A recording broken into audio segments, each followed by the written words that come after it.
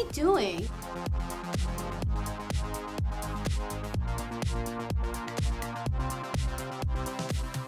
I think we warped again.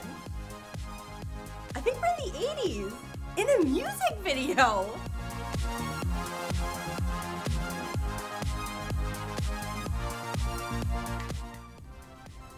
I don't think he's gonna stop. I kind of like this.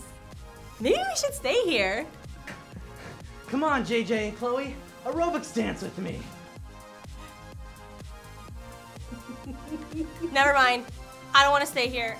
Start the tutorial. JJ really doesn't want to do an aerobic dance battle. So let's just show you how to create another retro video effect, an 80s dance style video.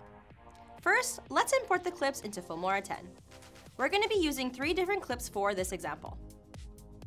Drag the hoop dancer footage to the first video track on the timeline, and the disco ball footage to the second track.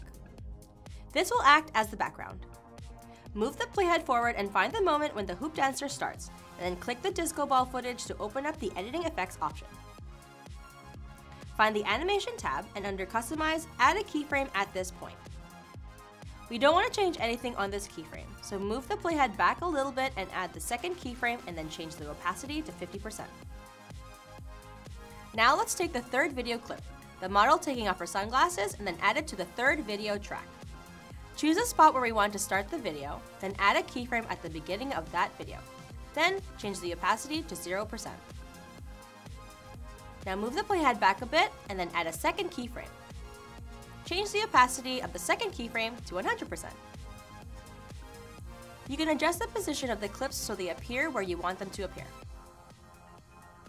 Now let's add some retro flair by adding some filters and effects on top of the video clips.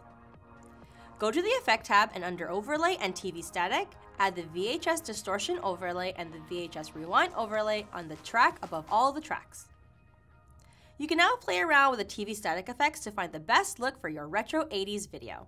If you want to add more 80s inspired effects, go ahead and check out the Film Stocks library.